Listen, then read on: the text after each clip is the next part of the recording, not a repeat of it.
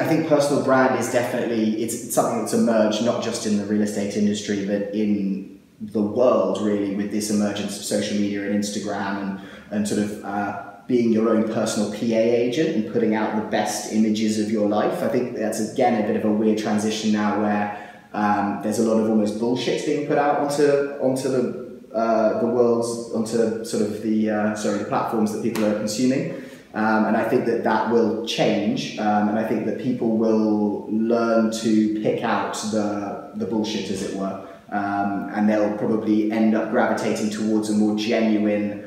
person who is actually just speaking their truth and about themselves and not trying to put themselves over in the best light. Looking at it from the outsider's perspective, I see a lot of people almost faking it till they make it, and I think that is almost one of the worst things you could do. I think actually almost documenting, I've started out in real estate, this is what we're trying to achieve. If you would like to help me or follow on with our story, and then you're building that attention, and it's not dependent on your Instagram account or your Snapchat account.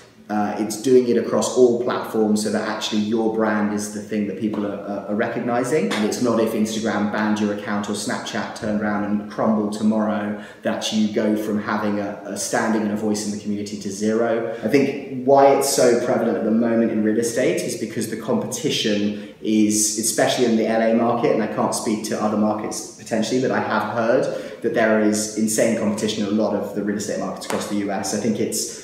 seems like a very attractive job from the outsider's perspective. It's, you know, self-employed, you pick your own time, the commission can be very good if you're doing good business, so it attracts a lot of people into the industry.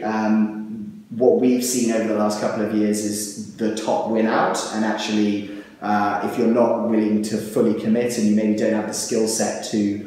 really put in 24-hour days of work, then you will end up sort of petering out or fall to the side. So that personal brand, I think, becomes more and more prevalent as a way of agents sticking out from the competition, and those agents that adopt the authenticity are going to win in the long run.